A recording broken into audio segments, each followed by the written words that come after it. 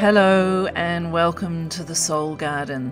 This is the podcast for the Centre for Nature Connection, presented by me, Georgina Langdale, and it's where we get to explore the inner and the outer workings of living in a connected world.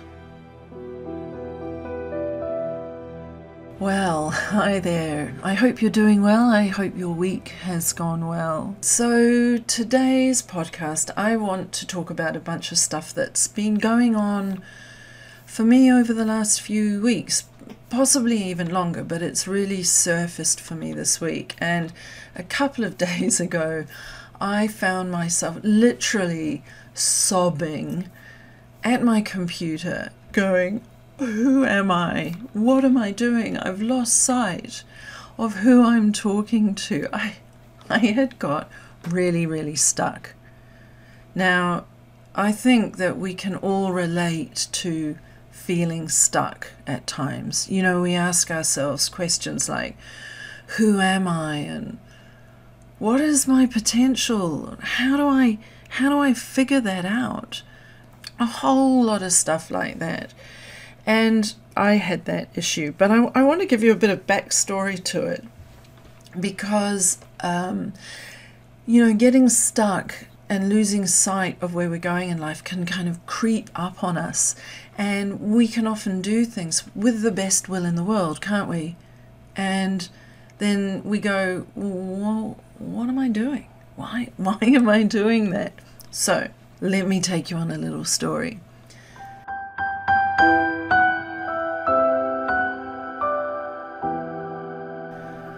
Back in 2013, I set up my business, Arceus. Now, Arceus, by the way, is a word that was created by a guy called Paracelsus, who lived in the 1500s, an amazing natural philosopher, physician, and alchemist. And he said to heal and to do alchemy, one needs to work with the Arceus, which is the vital force that runs through us, nature, and universe. And I loved it. I loved that oneness.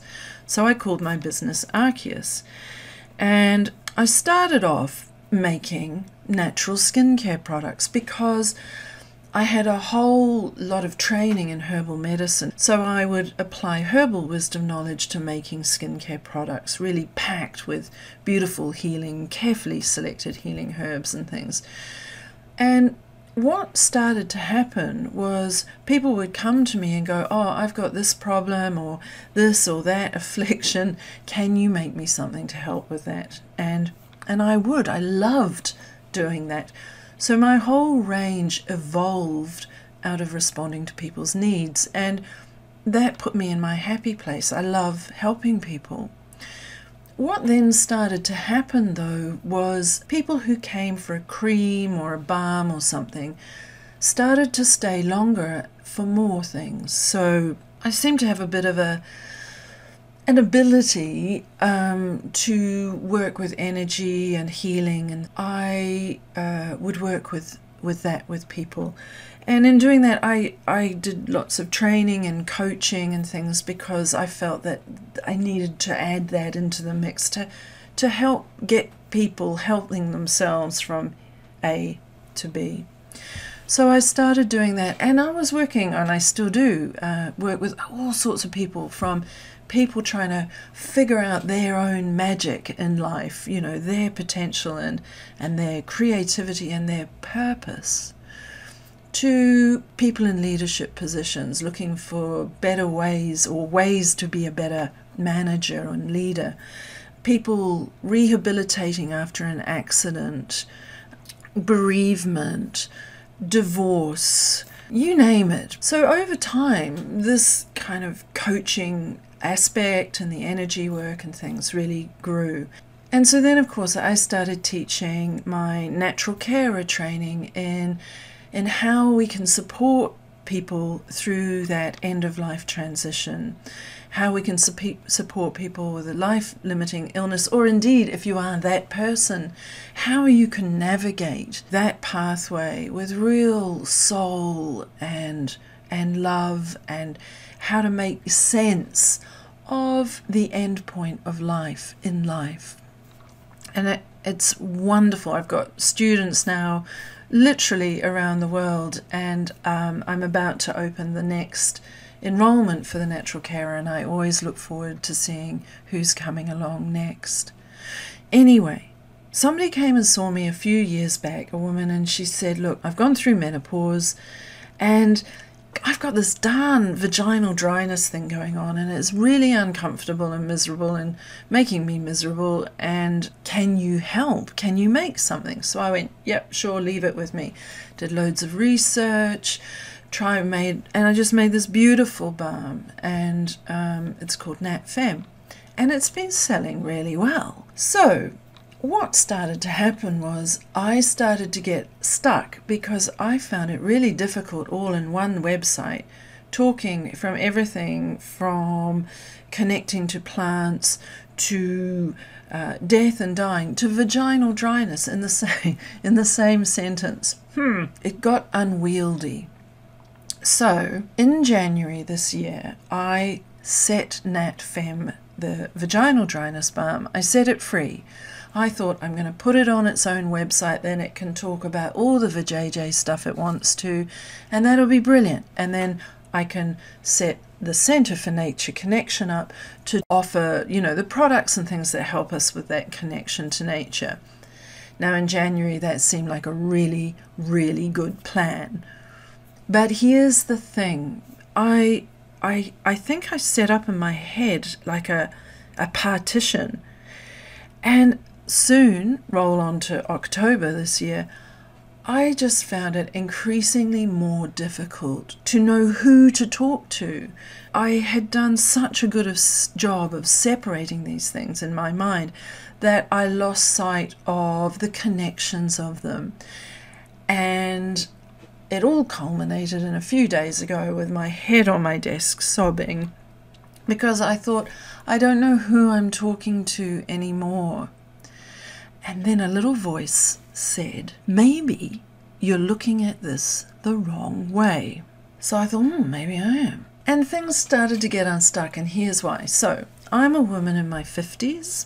I've gone through menopause. I have need of vaginal dryness balm from time to time. I don't have children, but I do have friends who do. In the last 7 years, both my parents have died. I've been helping friends who have got life-limiting illnesses. I've helped other people care for family members who are unwell. I've tried to find an outlet for my creativity beyond work. I've tried to figure out the pathway for work. I've wondered about life balance while never getting enough of it. And I realized that all of these things are intertwined. And when we hit this sort of midlife point, we kind of get squished from all sides.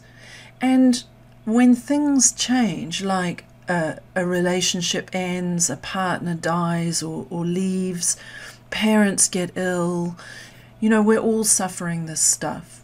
So I realized, with my head on the desk sobbing, that I had been trying to separate everything out, when actually the people that I think I can really show up for are people like me.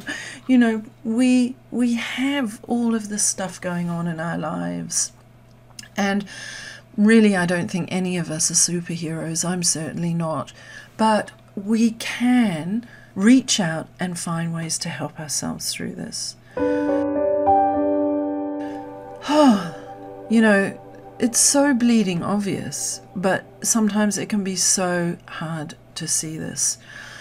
So here are some questions that I've asked myself, or I've had people ask me lately, and maybe you can relate to them. So we've got things like, who am I? What is my potential? I've got this dream, but I don't know how to get there. I need to shape it more. My relationship has ended, and I need to kind of rebuild myself to set out on life on my own. And that scares the hell out of me, and it thrills me at the same time. But I need some help to help me getting back up on my feet and moving forward again. I've got a friend who has cancer. How can I help her? I haven't made enough time for me, and I don't know how to do it. How do I do it? I know that I'm in my head all the time, and I need to get connected, like I'm disembodied. I want to get back in my body. I want to be connected to earth. I'd love to be a painter. I'd love to be a writer. So many, many questions, so many stuckness moments, you know what I mean? So, how do we unstick ourselves? For me, the first question I asked with my head on the desk was, are you looking at this in the right way? Or maybe, is there another way to look at this issue? Looking at another way was really, really helpful for me. And how I did that was I realized I'd been looking at things from, I've got all these different offerings and products and stuff, and I was looking at it from that perspective, not at who is the person that might benefit from this. So once I started to think about who that person could be, that's when I started to see all this commonality, this kind of midlife stream of stuff that we deal with. Then what I did is I actually went back into my own medicine. So I do this thing called True Nature Renaissance readings. It's like I'm being Ficino, this guy, Masilio Ficino from the 1400s. And when he worked with a client, he would look at their astrological chart.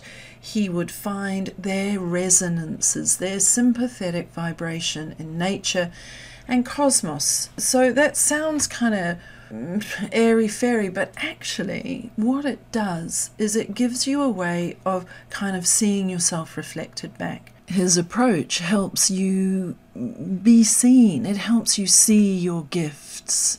It helps you see your magic, and that is so liberating and unsticking. Now, that can actually really, really help in a really practical way. For example, I know I'm a bit of a loner. I love people, but I think I'm also quite shy. So I find it really hard being kind of in cliques or groups and things. It makes me feel, I start to feel really, really vulnerable. And when I looked at my own chart in the way Ficino would have done, that was writ large on it. So my work that I do, I've set it up to help me find my happy place. And that's made a huge difference. So we do things like that. I look deeply into nature, and I kind of seek messages. Even, the seasons, there's a time to germinate ideas. There's a time for growth. There's a time for cutting away the things that just aren't working anymore or aren't serving us well. And there's a time for stillness. So what I've really found is that we can get completely stuck, but there are ways of getting unstuck. And I would really love to be able to help you get unstuck. I've got a whole bunch of stuff on my website, and I'm trying to write more and more stuff to help with stuckness. How do I find my potential? How do I find my creativity? How do I care for my mother who has dementia and is kind of disappearing in front of my eyes?